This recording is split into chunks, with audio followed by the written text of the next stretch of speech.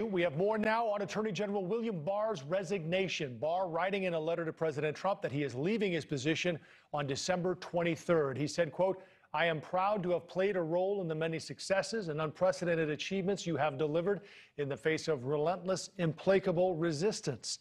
Barr has served as head of the U.S. Justice Department since 2019. He previously held the office under former President George H.W. Bush.